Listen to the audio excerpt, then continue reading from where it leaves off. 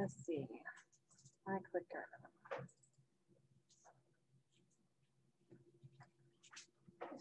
Yay, that's it.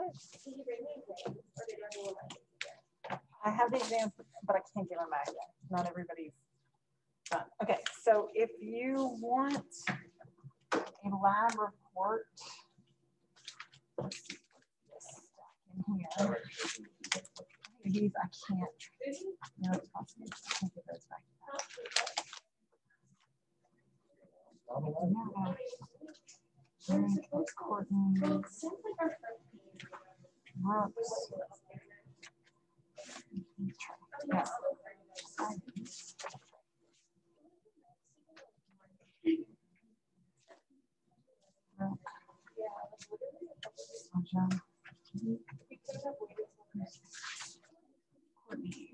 Courtney, Brooke. Yeah. All of these or Courtney, Brooke. Try. Thank you.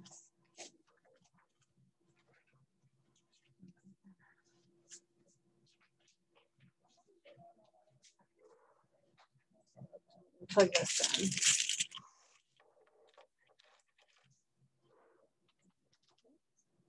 Oh. And Christina, I have lab reports. Hang on.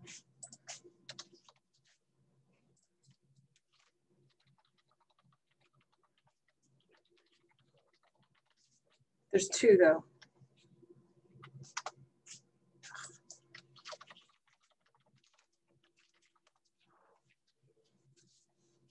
So resubmit something right there because I can't read that. Okay.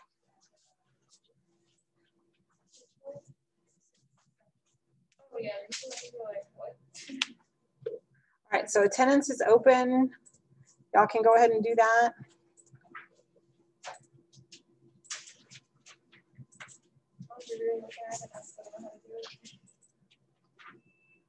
Why did you ask?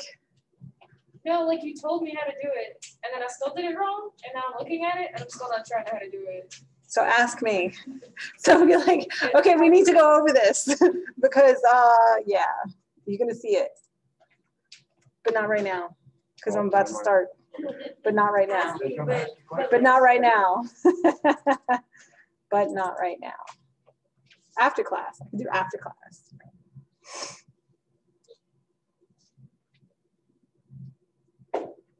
Okay, and I'm screen sharing. I need my chat. Would like my chat. I really like my chat. Why does it keep going away? Oh. It's because of this. It just doesn't like that. There we go. Weirdness. Okay, so we got to finish 8. Because remember, we didn't do the last 2 sections in 8.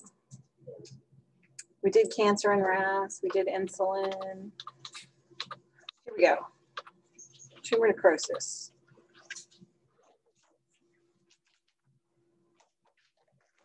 Boy, it's an empty class today, huh? Happy Monday. I know. I know the Monday after break's tough. It is tough. Okay. Remember, your chapter 8 homework's coming up, right? Because we're going to finish chapter 8 today. So even though you probably should have done it before the exam, it is actually due this week. All right. What time is it? Are we ready to go? Yes. Okay. I hope everybody had a good break. Maybe? Yeah. Okay. At least you had your exam before break and you weren't studying this during your break, even though you should have been kind of like reading ahead. And... Yeah. All right. So what is a witch's favorite subject in school? Spelling. It's not mine. What is Reef saying? It's not working. I have 12 people who said yes. Keep trying.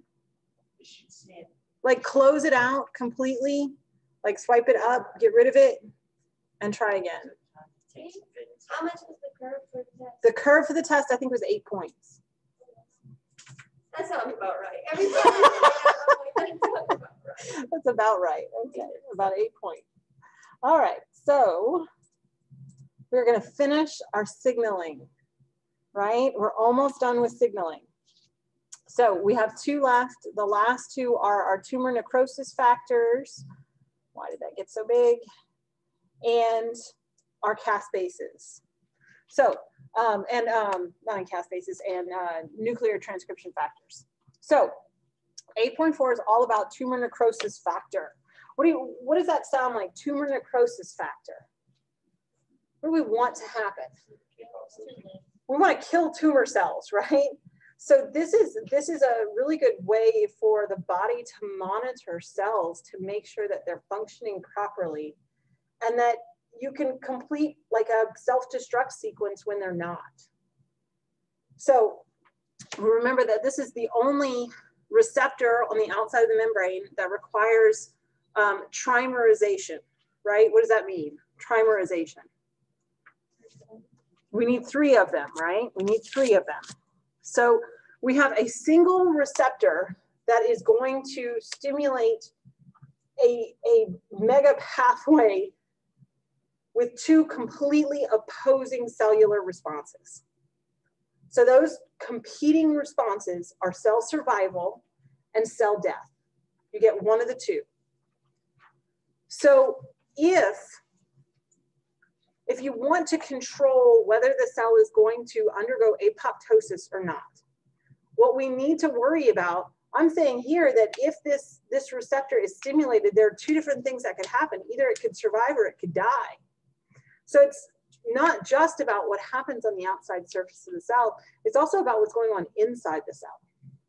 So what's the difference between having cell death and having cell survival? It's all about what's in the middle.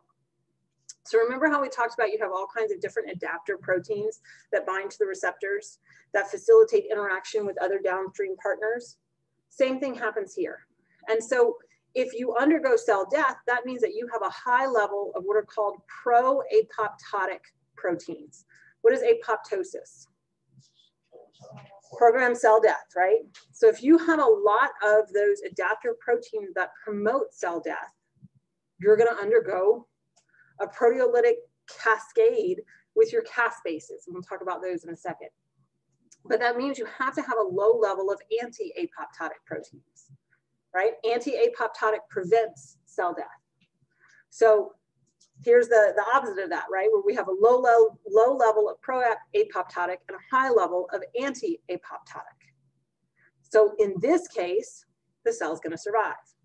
So it depends on 2 things: receptor activation and the concentration of these pro and anti-apoptotic adapter proteins, right? It's not just one, kind of like what we talked about before.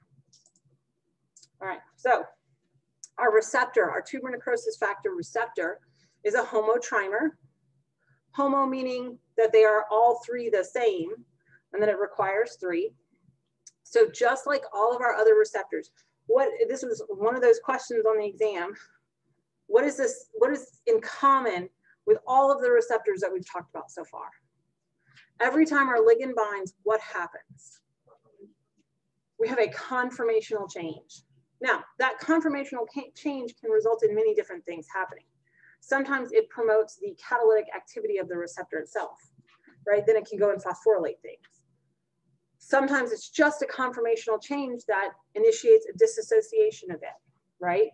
In this case, this conformational change is going to change at a particular part of the receptor called the death domain. It's a really great topic for Monday, right?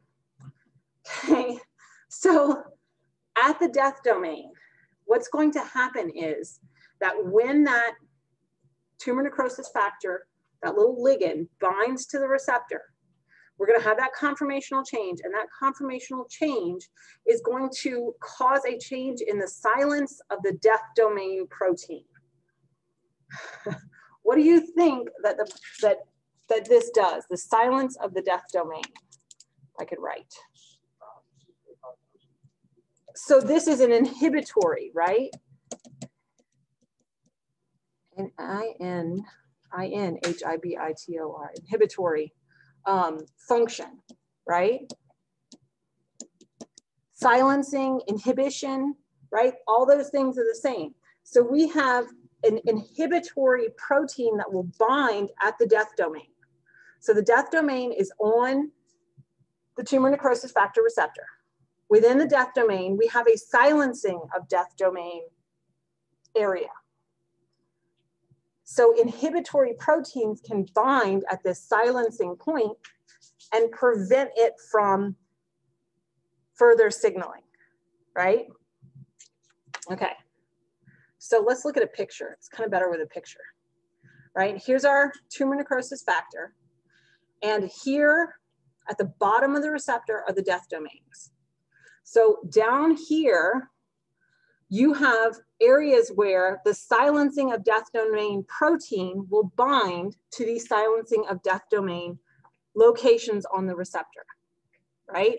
So once TNF alpha binds, now what happens to the silencing of death domain protein? The pink one. Notice this is unbound. Unbound, our silencing protein is there. Now, TNF alpha binds. We have a conformational change. They don't show it. That's horrible and terrible. They don't show it, but there is a conformational change. They didn't do everything right. So in the yellow, they're not showing a conformational change, but there is one. You understand what I'm saying? Well, if they could color them differently, they could do something different, but it changes when TNF alpha binds. So now, do we still have these pink silencing of death domain proteins attached to the death domain? No, right? So when this is our bound state, bound TNF alpha. When that binds, our silencing of death domain can't bind anymore, right? So now we have an alternative protein that's going to bind to our receptor. This alternative protein that's going to bind is going to have a completely different function. So our silencing of death domain proteins, right? These are inhibitory. So these are inhibitory, right? So what do you think? Are these proteins going to be inhibitory? No, they're going to be stimulatory, right?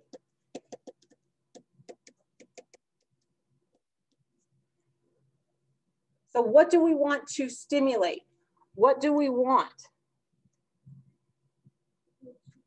Downstream signaling to occur.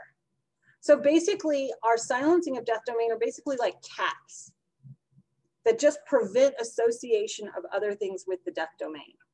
And when TNF alpha binds, those caps are released, and now really the signaling molecules can bind to the receptor. And those signaling molecules are the TRADD. We're going to talk about those. So what's the whole point, right, of activating our tumor necrosis factor? If we've activated it, we want downstream signaling. What do we want our cells to do eventually? We want them to die eventually. And that's a good thing. It's actually a good thing, right? We want cancer cells to die. Most of them do. Not all of them, but most of them. Okay, so how do we do that? Well, it's going to trigger what's called a caspase cascade. Have y'all heard of caspases in other classes? Anybody? Yeah. A few? So caspases are, once they're activated, they are proteins that will go in and cleave other things and initiate the beginning steps of cell death, okay? So in order to have this happen, but only at particular times, we have to have a mechanism that keeps this shut off unless we instantly want the cell to die. So how can we do that without having caspases going around and cleaving everything in sight? Do you remember when we talked about enzymes needing to be proteolytically cleaved before they can become active? Remember those zymogens? It's very similar to the zymogens. So you have what are called procaspases. When the procaspases are activated, then you have a caspase. So caspases are enzymes that will go in and cut up proteins. They cut up proteins that have cysteine and aspartate. So they have to have those two residues next door to one another. And then it can go and chew up just basically anything.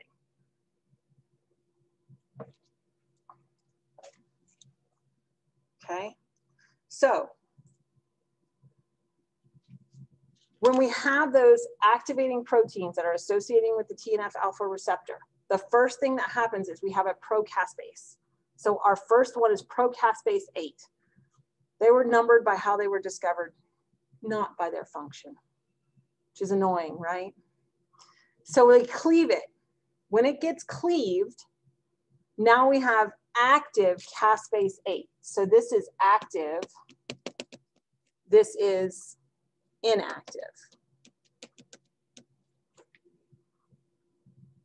And we called it a cascade, right? So we're gonna have to have some more sequences in here. So now that caspase 8 is active, it will actually go in and cleave procaspase 3. Procaspase 3 is the inactive form into caspase 3. They call caspase 3 the executioner caspase because it's the one that really goes in and chews up the cellular proteins. And then once you have those cellular proteins that are essential for life inside of the cell, those are degraded, the cell dies. That's it, game over, right? Okay, so let's talk about this for a second. So why do you want to have a mechanism where you can have both cell survival and cell death controlled by the same receptor? Why would you want that? Right? TNF, that's what I just said, TNF alpha. If you activate it, you can either activate cell survival or cell death. So why do we want that kind of a pathway inside of the cell? What's the benefit? Because we've talked about not having that futile cycling going on in the cell. Like, you know, if your blood sugar gets high, we want to promote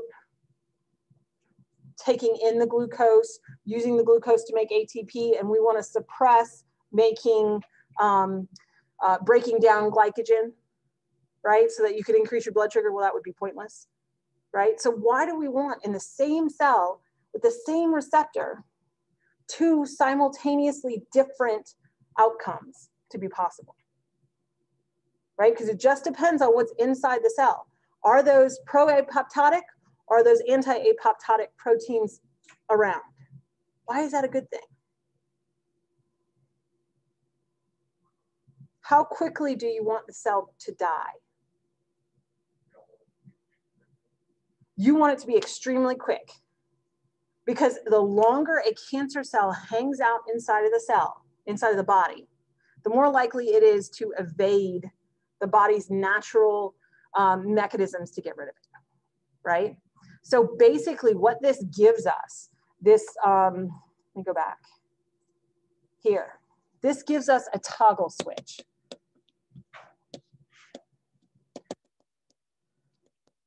A very, very rapid on off, because environmental changes occur very quickly. And so it's important to be able to kill the cell very quickly. To have it survival, survival, survival, survival, I need to die, right? Because you don't want those tumor cells to survive. Then you get cancer and then you die, your whole body dies. So it's much preferable to sacrifice one cell versus the entire organism. Make sense? Okay, your book goes into way more detail than this. This is all you need for me, okay? Because if you want to know about it, you'll take cell biology and you'll learn all about it there. Okay, so the last kind of cellular communication that occurs actually in the nucleus, right? Everything we've talked about so far, where are those receptors? On the outside membrane of the cell, right?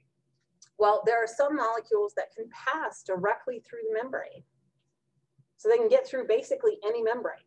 So they're going to get through the outer cell membrane. They're going to get through the nuclear envelope, right? So we have receptors that are sitting, waiting inside of the nucleus. And we can call them nuclear receptors, intracellular receptors. What else do we call them? So nuclear receptors, intracellular receptors. What else? I alluded to this. What was that? Transcription factors.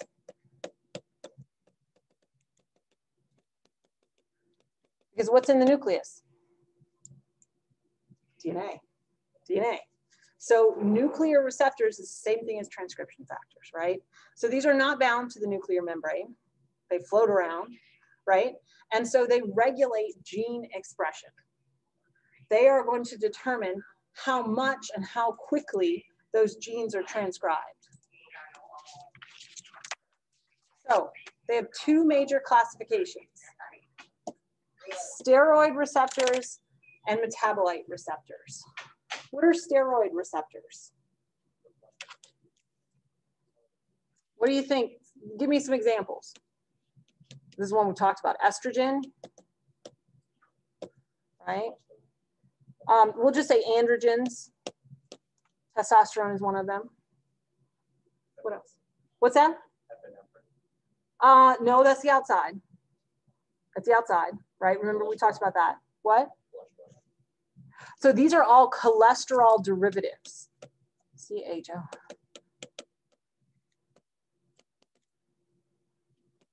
Derivatives, D-E-R-I-T-I-V-E-S, something like that. They're all have that basic steroid nucleus, right? And so they have those similar things. Glucocorticoids. We'll talk about some of those. Those are just some examples. And metabolite receptors. What do we think about metabolite receptors? Think about things that we eat, but that aren't glucose, right? Because we talked about glucose. Glucose is different. Vitamins,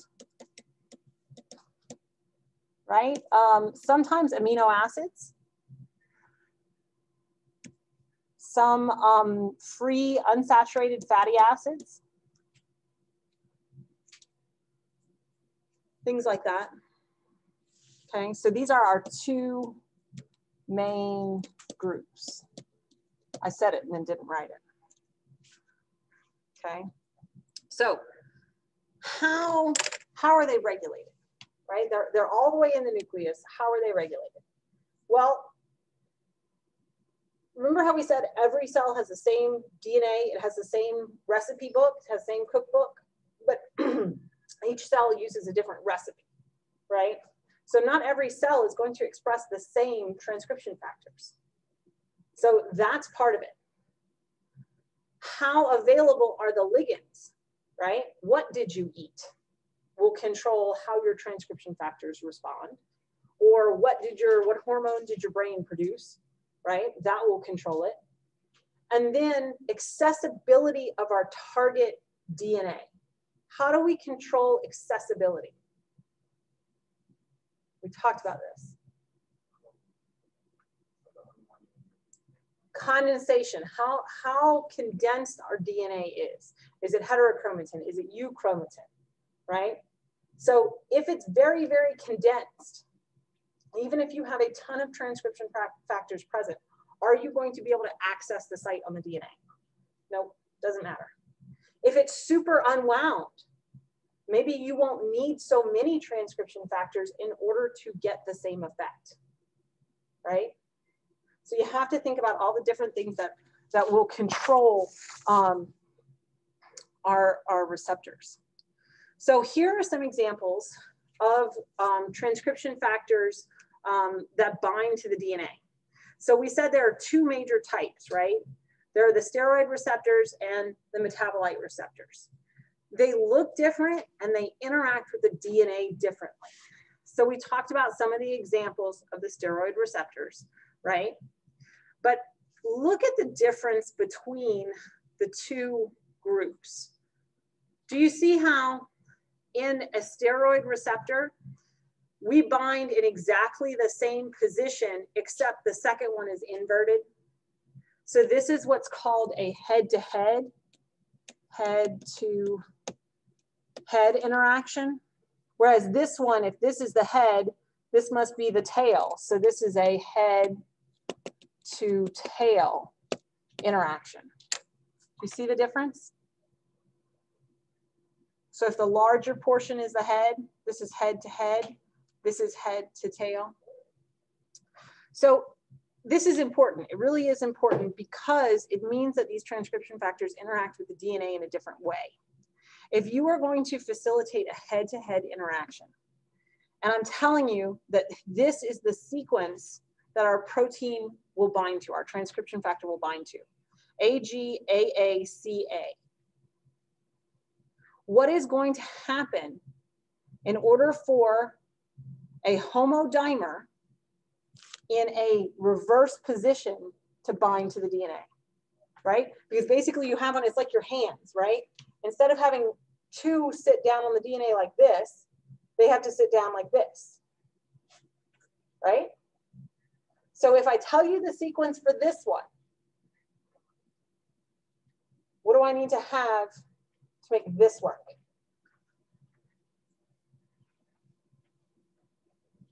It's the same sequence, but it needs to be reversed, right? So if you look, these are called inverted repeat DNA sequences. I need AGAACA, right? So here it is on the bottom, AGAACA, but it goes in reverse. It goes ACAAGA. So here's one binding site. Here's the other binding site.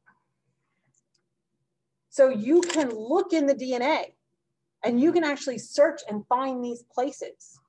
And each one of the receptors will have a unique DNA sequence that it binds to. And you got to think there's also got to be a little bit of a gap. So usually there's about 3 nucleotides in between. So does it have to be a separate strain like that? Well, you got to think about DNA is not linear, right? It coils. And so in order for it to bind, it's going to have to sit in the major groove of the DNA. And so it's actually going to bind to the complementary. One will bind to one strand, one will bind to the complementary strand. So I don't really like the way that they did it there because it looks like this one is binding to this, but it's not. Yeah, okay. So in our other case where we have metabolite receptors are binding in that head to tail fashion. So in these are going to be direct repeat DNA sequences. So in this one, I'm going to bind AGGTCA. Well, what am I going to bind here? Exactly the same thing. So those are my 2 binding sites. Yes? Is the ligand binding site always going to be on the head, or can it be on the tail as well? Most of the time it's on the head. There are very, very rare cases where it's on the tail. Most of the time it's going to be on the head. So in steroid receptors, usually these 2 are unique and unique to the different ligands that they're going to bind to. What's different about a metabolite receptor is that usually one of them is unique. The green one would be unique. And then the purple one is the same for a lot of them, not for all of them, but for a lot of them. It's the retinoid X receptor. So see how this one's labeled RXR? It's always going to be an RXR, not always. I should never say always, ever. It's usually an RXR and then something else, right? Depending on, are you binding vitamin D? Are you binding whatever hormone, whatever you're binding, right? It's going to be something unique. So if we look at these, you have to remember that for these ligands to get in, right, they have to be able to pass through the membranes. So if they're able to pass through the membranes, we a lot of times call them lipophilic, right? So being able to be dissolved by lipids, so it can pass through. So because of that property, they are able to get to the transcription factor. Now, just because they can get to the transcription factor does not mean that these transcription factors are actually bound to the DNA. They can be off the DNA or they can be on the DNA, either one, right? So it can occur with or without DNA present. Binding of the ligand to the receptor is independent of binding of the transcription factor to the DNA, okay? So what happens is that this transcription factor, now that it is bound to the ligand, it is going to recruit what are called co-regulatory proteins. Co-regulatory proteins can then directly change the DNA. And a lot of times this is through acetylation and deacetylation. So DNA that is acetylated is basically transcribed. Deacetylated ends up not being transcribed. So this is silenced. Silenced DNA. Generally, not always, but generally. Okay. So what, and I don't like that they kind of miss this too. When a ligand binds, why are we now able to recruit co-regulatory proteins? They like totally skipped over this. Conformational changes, absolutely conformational changes. And they don't show this here. And I guess they kind of do, where they kind of separate. I guess they kind of do, but I think it should be clearer than that. But anyway, you have to have conformational changes to occur to then promote that secondary binding of our co-regulatory proteins. And then the co-regulatory proteins actually have the activity to change the DNA. But what DNA do they change? Only the DNA that the transcription factor can bind to, right? Okay, so we kind of said this, right? Our steroid receptors are head-to-head homodimers. They bind those inverted repeat DNA sequences, right? So if this is site 1, so let's call this site 1, how do I know what site 2 should be? Site 2. So how do I do that? So you have to write it. You have to write it 5' to 3'. You have to. So my suggestion is to write the complement. So what's the complement?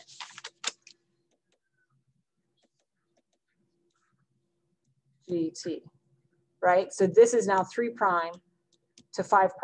So then you have some kind of a gap here that's a certain number of nucleotides, whatever it is. So now what you want to do is go, if it is the inverted repeat, take what's here and put it here. So T, G, T, T, C, T. Ooh, I'm running out of room there. Now complement it. A, C, A, G, A. This is 3' to 5'. So now we have site 1, site 2. Right? They're the inverted repeats of one another. Okay? And we already talked about the ligands being cholesterol derivatives. Yeah? So far, so good? Okay.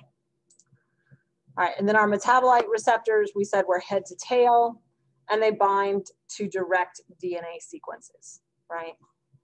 Okay, and we said what they're derived from. Okay, so why is this important? Well, I want to give you one example as to why this is important. So glucocorticoid signaling is super important in the cell. We need it for a bunch of different things. Lung development is one of them. Carbohydrate metabolism is one of them. But the inflammatory response, that's the one I want to talk about. So if we have our receptor, the receptor can either be inside of the cytosol, or it can be inside the nucleus. There are nuclear pores and then kind of come and go. So in this case, this one kind of hangs out in the cytosol until it binds to the glucocorticoids. Then it is relocated to the nucleus. So once it's activated, it recruits all kinds of accessory proteins, right? Which then increases expression of certain genes. In this case, it's the annexin-1 gene. This gene product will reduce inflammation.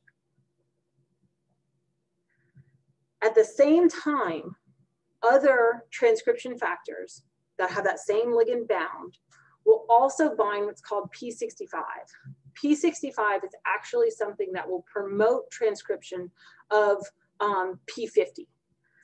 And so P50 will control another gene. And this gene, if we decrease its expression, results in the same thing, reduced inflammation. This is a wonderful therapeutic target. Where can you think of ideas where you want to reduce inflammation? What's that? Arthritis is a great one, right? What if we can make a ligand that mimics our glucocorticoid, but has a higher affinity to the receptor, right? Didn't we talk about this? What do we call those? Not antagonists, but agonists. Agonists. So if we have an agonist that will bind with a tighter affinity, right? We can stimulate this process all the time, not all the time, but whenever you take the medication. So arthritis is one of them. That's a great thing. But what happens when you take arthritis medicine? Have you heard these commercials for arthritis medications where they're like, oh, take this, you know, and this old person who's like doing all kind of fun things with their grandkids, right? And then comes the little, I'll call that the small print, right? But they say, and you have an increased risk of, and it was like tuberculosis infections, cancer, you know, like all this kind of stuff. Why? If I decrease my inflammatory response, what happens? What are you supposed to do when you get a tuberculosis infection? You're supposed to have an immune response. If you don't have an immune response, that means your immune system is not responding. Why do you have an increased risk of cancer? Because your immune system is not recognizing and having the appropriate response to cancers, right? So they can be really good. They can be helpful, but you have to be careful, right? What's another place where we would like an agonist here? Asthma, right? You know if anybody who has asthma? They have an inhaler, right? What are they inhaling? A glucocorticoid agonist, right? They're actually developing, it's called dexamethasone. So this is a drug that is an agonist, and it binds 50x what our normal glucocorticoids will bind. And they're using it to treat COVID patients, right? Because have you heard about the cascade event that occurs in COVID patients? No, it's like an immunological cascade. So basically the immune system goes crazy. And you're supposed to have an immune response to an infection, absolutely.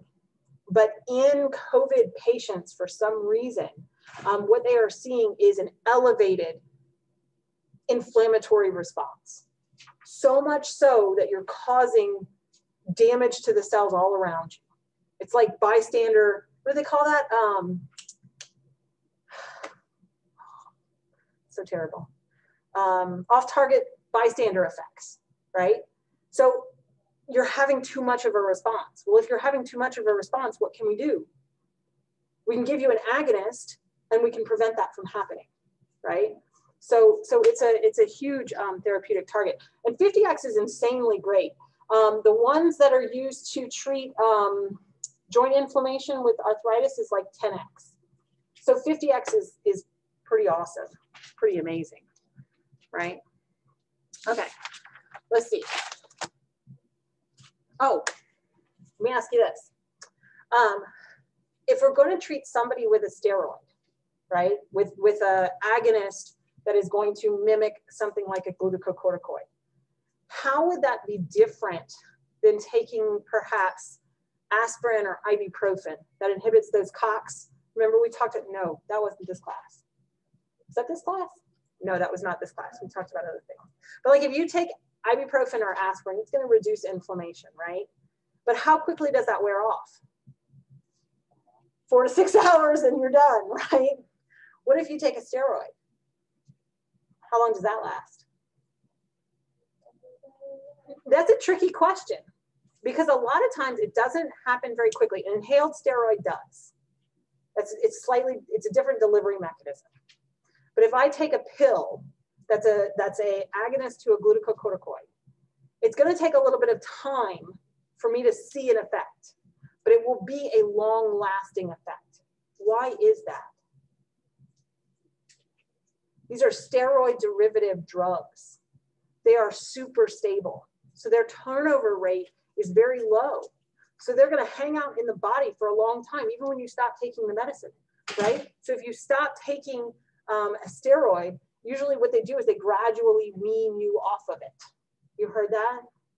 Like if you have asthma, they prescribe you an inhaler, and then they also give you the little pack of tablets. And they say, like, if you're having a really, really severe attack, they tell you to take, I don't know how many it is, and then each day you take one less so that it gradually weans your body off of it. Yeah, but that's an antibiotic. A Z-Pak's an antibiotic. So you take a like very high dose antibiotic, and then you wean down the amount of antibiotic you take. It's a similar thing, but different. But so it's, anything that's a steroid derivative is highly stable and takes a while for your body to clear, right? So, and then the other thing that helps with that is these transcription factors hang out, right? So they're proteins, they're sitting inside of the nucleus. What's their turnover rate compared to a turnover rate of a receptor in the membrane, in the outer membrane? Outer membrane gets recycled really quickly, right? Not so much in the nucleus. And you got to think about, okay, that transcription factor is going to change transcription. Then what else do you have to go through? Then I have to make the RNA. I have to process the RNA. I have to turn the RNA into protein. Then the protein's got to go do its function. So these things take time. So it takes time for your steroid to start working. But once it starts working, that protein's hanging out in the cell a long time. The steroid's hanging out in the cell a long time. And so it takes a while for your body to go back to your baseline levels without it, right? So it's kind of cool. I thought that was interesting for y'all. Okay, now we got to change gears. Escape would help. Okay, y'all ready to change gears? Now comes the fun stuff. Thought I opened it. What? Glycolysis, yay! All right, so like up until this point, it's been like the biochemistry basics. But now we finally get into how all of it incorporates together and we start understanding how an entire organism works, which is insanely awesome. So we're going to talk generally about metabolism. And then all these things are very specific to glycolysis. So I've kind of heard y'all don't do sugars in organic chem. Not really. All right. So last semester I didn't know that and I kind of like went quick and it was not good. So we're going to spend some time on it and make sure y'all know. The book is kind of written to where it assumes that you know how sugars work. So we'll spend quite a bit of time on that. And then we'll talk about how glycolysis basically works, which is so cool. So when we talk about metabolism, right? Metabolism is every different biochemical reaction that occurs inside of a living organism.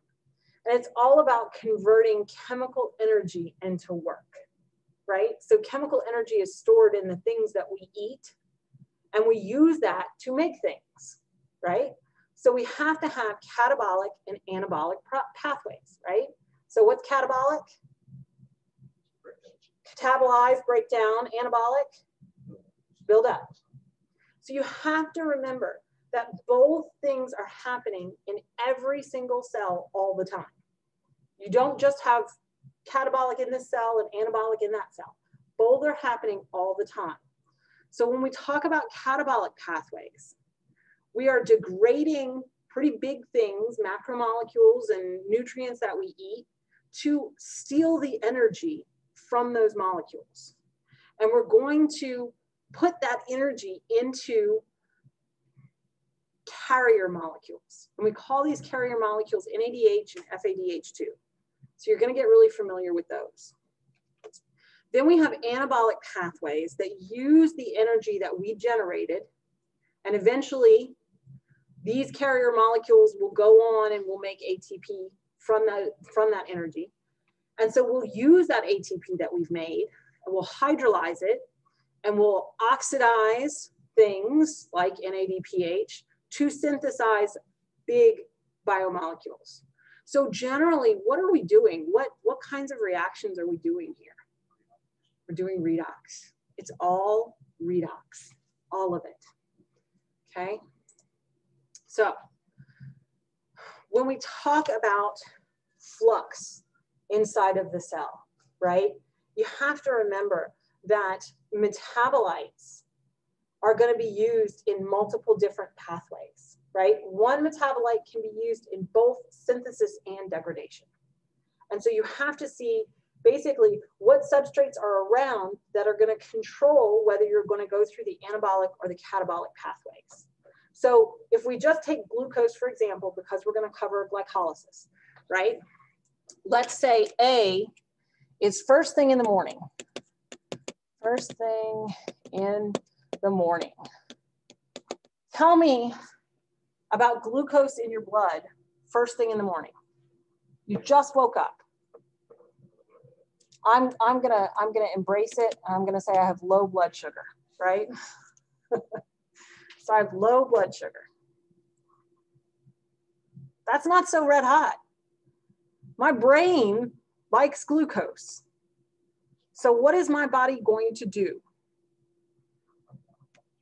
I have glycogen. I've stored glycogen. I am going to degrade glycogen and I'm going to make glucose. So what kind of a pathway is that? Anabolic or catabolic? Catabolic. Okay. The other way that I can get glucose is that I can start with pyruvate. And there are different sources for pyruvate. We'll talk about that. I can go through a process called gluconeogenesis. What does that word mean to you? Gluconeogenesis. Glucose production, right? We're going to make it. So both pathways are going to produce glucose. Then we're going to export it into the bloodstream and the brain can use it, right? So what do I want to do with my other pathways that are actually going to get rid of glucose? I want to inhibit them, right? So I suppress those and I promote the ones that give me glucose in my bloodstream. When I go through gluconeogenesis, anabolic, catabolic. You're making something. So you're what? So you're anabolic. So I did both catabolic and anabolic in order to increase my blood sugar, right? So both things are happening at the same time in the same cell. What if I have situation B? Situation B is after breakfast.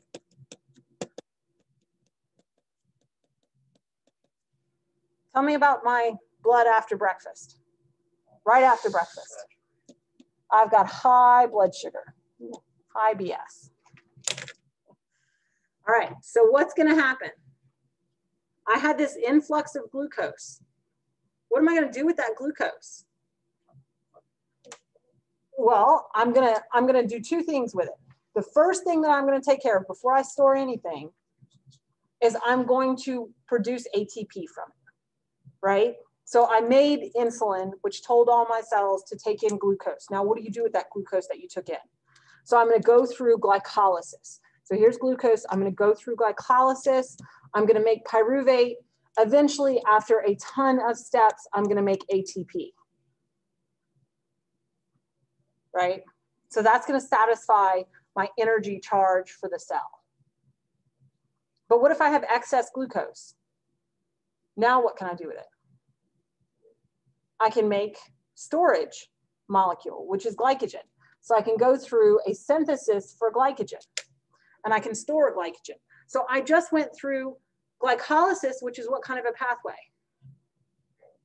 Catabolic. And I can also go through glycogen storage, which is a synthesis or a anabolic pathway. So both catabolic and anabolic occur at the same time. You want to pick one or the other, but it's not one or the other. All right, so we have these different situations. What controls what my body will do? Two primary factors. My level of enzyme activity, let me move this, and the availability of my substrates.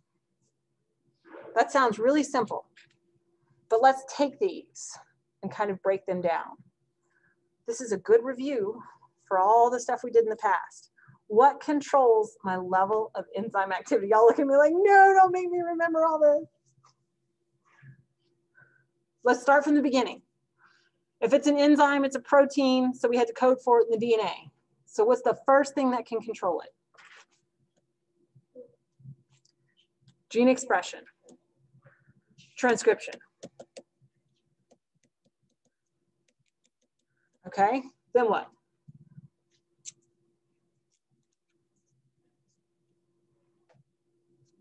Converting from RNA to protein. So we call that translation. And that's all the steps from RNA to protein. There are many. Right, there are many. Now what? We've made it. What controls how long it's there? What? Well, turnover. Bioavailability in general, yes, but I'm looking for more specific. So this would be protein turnover. Right? How quickly it's degraded. We made it. Now, how long does it stick around? Now, of the protein that's made and that's there, what do we say for how well it does its job? Catalytic activity.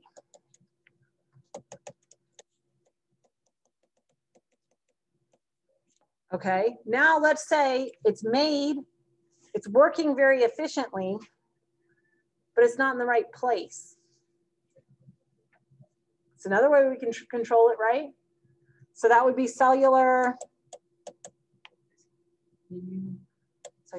location, right? Location, location, location. Okay, now,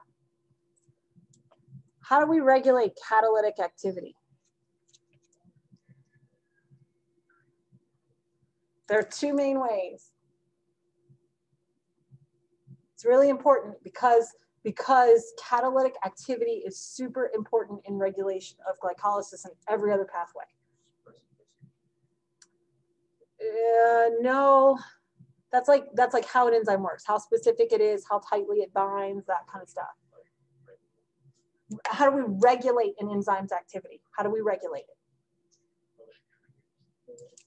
Post-translational modifications. What's the most common? So plus or minus a phosphate group, right? What's the other one?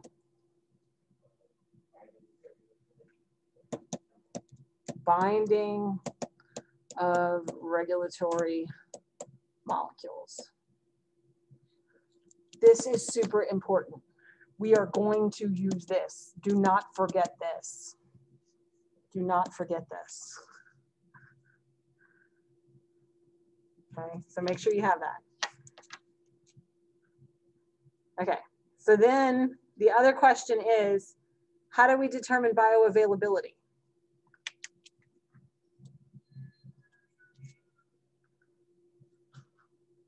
Well, think about what was our bioavailability here for glucose. Did we eat or not? Right? So what is that controlled by? That's controlled by our diet. So that's part of it, right? Okay, so what about the other way?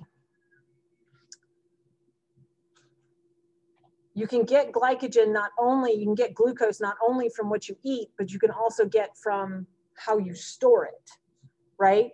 So the other part of it is what you eat, and part of it is, we'll say substrates released from, we'll say body.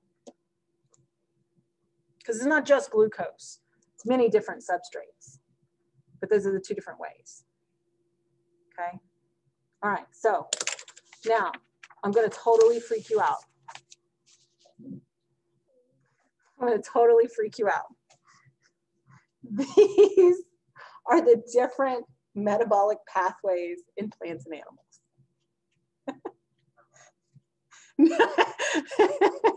You will not be memorizing them. But what's important to understand is that they are super dependent upon one another. Does this look like independent pathways to you? They're all connected. They're all connected. Yes, they're all connected. So how do we control if you're going through pathway X or pathway Y? Enzyme activity levels and substrate bioavailability. That's the two things we already talked about, right? So all of these pathways are using shared intermediates, and they're dependent upon one another, and how much of this substrate is used in this pathway versus that pathway, right? This is really hard to learn like this. So we're not going to learn it this way. We're going to learn it one at a time. But it's important that you understand that the pathways are not isolated. That they are, it's the, can you see the forest in the trees? You know what I mean? Like if you're in the forest, you can basically look at one tree. But is that the only tree in the forest? No, the forest is big. Okay, so you don't have to memorize this. I'm not really trying to freak you out. This is the simplified version that we're gonna learn. And we're not even gonna learn the whole thing. But what you have to kind of focus on are we have 4 different macromolecules, right? These are our 4 macromolecules. Remember this from like chapter 1? Was it chapter 1 or chapter 2? I don't remember. It was very, very early, right? It was 1, right? Proteins, nucleic acids, carbs, and lipids. So each of these things can be made and can be degraded, right? You see the double-sided arrows? Gosh, there are lots and lots of double-sided arrows, right? So inside of these different interconnected pathways, we have lots of primary metabolites. The primary metabolites are the blue things, right? So these are the blue boxes. And these primary metabolites are shared. I was going to write shared, but it has it right there. They're shared. So depending on the environmental conditions of the cell are going to tell you which pathway we're going to go through. It's not that you can only do this pathway if you have this substrate. It's all very, very, very connected. And then you have 7 small biomolecules, 7 small biomolecules that are going to be involved in these pathways, right? And these are the ones that are highlighted in red. Okay. So if we take this map that we have here and we classify this map into 2 different basic ideas, in that we have energy conversion and then we have synthesis and degradation pathways. So what's the point of energy conversion? Right, the energy's still there. It hasn't changed. It has changed, but it's still the energy that was available in glucose is converted to the energy that's available in ATP, right? So these are going to be redox reactions that are going to occur in order for us to get usable energy. Then you have pathways that are synthesis and degradation. And so what we're going to focus on for the rest of the year are these energy conversion pathways. So of all that stuff, we're going to focus on the red. So even more narrowed down, okay? So if you take Biochem 2, which I highly, highly recommend you take Biochem 2 if you're pre-med, if you love biochemistry the way I love biochemistry, which y'all have given me eyes, and I don't think it's possible. But if you're pre-med, pre-pharmacy, those kinds of things, I highly, highly recommend it. But anyway, I think I'm running out of time. And the other thing I wanted to tell y'all, I was told to tell y'all about a seminar on Friday. Did y'all know about this? Can I pull it up? Let's see. Oh no, I didn't put it on here. I'll put it on next time. I'll remind y'all. But it's a doctor who's coming to talk about how to be successful in med school. So I think it's on Friday at like 2:30. I don't remember what room, but I'll pull it up next time. All right. Too bad we have lab. Yeah, I know. Don't worry about it. Ask him if they're going to record it on Zoom. Okay, hold on. Anybody? Oh, I can check that. You too. All right, let's see. Anybody need anything? We're going to end this.